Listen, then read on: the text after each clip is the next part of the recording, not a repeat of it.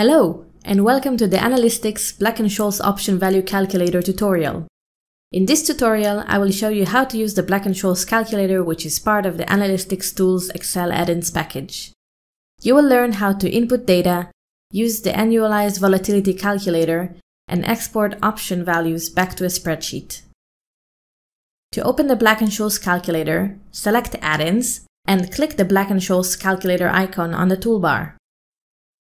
Now we can start inputting our data: market price, exercise price, time to maturity, risk-free rate, and annualized volatility.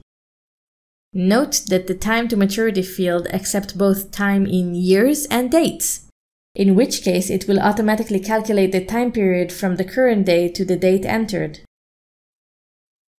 After all the inputs are in place, click the Calculate button, and you will see the call and put values appear. If you want to export the data to a spreadsheet, click on the Output cell field and select the cell on the spreadsheet. Now return to the Black and Scholes calculator window. The cell you've selected will appear in the text field. Choose whether you want to export only the results of the calculations or the results and the input parameters, and click the corresponding button. In this example, I will click on Export All Data, and you can see that the input parameters and option values are pasted in the spreadsheet, beginning in the cell I've selected. Now, I will show you how to use the annualized volatility calculator located in the lower part of the Black and Scholes calculator window. The calculation is based on historical stock returns, so we will need to select a range of stock prices or stock returns. In the case of stock prices input, the calculator will automatically calculate the returns. Click on the Returns Range field and select the range of data in the spreadsheet. The range must be only one row or one column.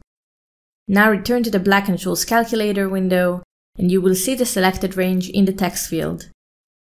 Select the frequency of the data, daily, weekly, or monthly, and click on the Calculate button. You will see the volatility, input type, and annualized volatility.